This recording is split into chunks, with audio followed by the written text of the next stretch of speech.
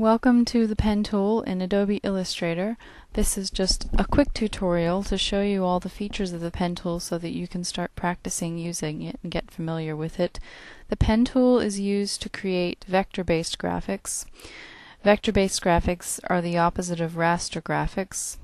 Vector graphics are made up of mathematical coordinates, whereas raster graphics are made up of pixel information. The difference is that with vector graphics you can scale them really large without loss of resolution.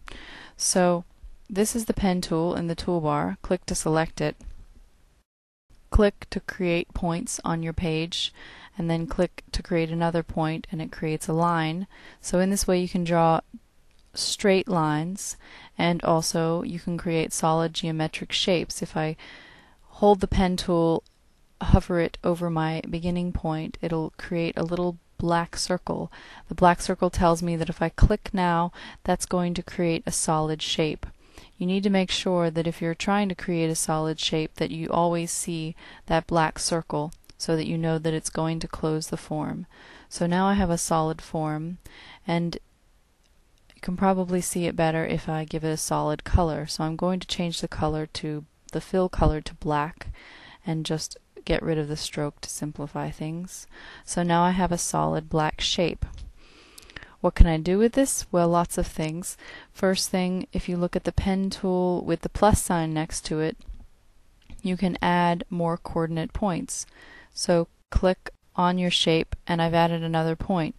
Now that point's not really doing anything to change the look of my shape. However, if I then go to the direct selection tool and I click on that point just to select that one point and drag it, I can change the appearance of my form.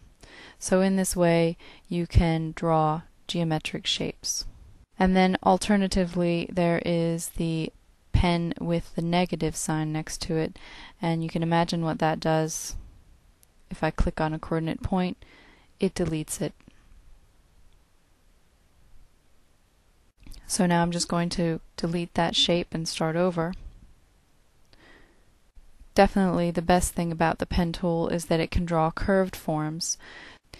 Instead of just clicking and lifting up to create a point, I'm instead going to click and drag to create what are called Bezier handles, which help to create my curved form. So I clicked and drag, and again I'll click and drag, and then click and drag, click and drag, and then close that form, and now I've created a curved form.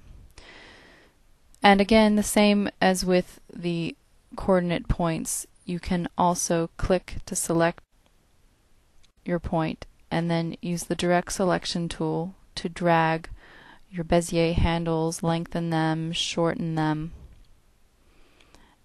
and change the shape.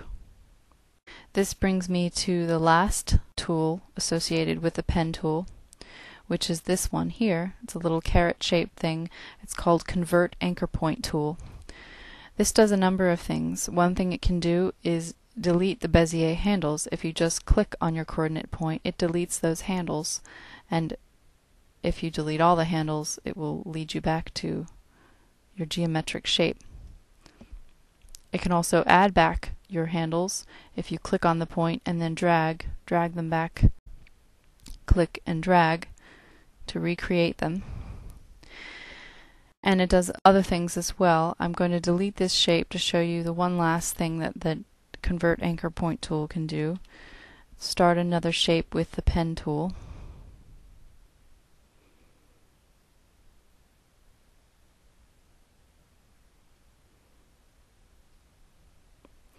Go back to the Convert Anchor Point tool.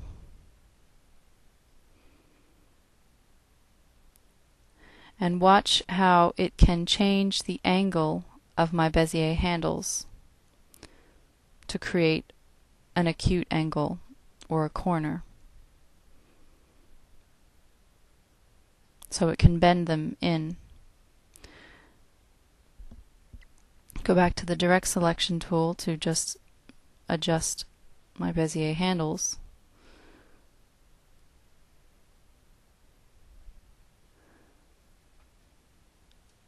and that's the pen tool.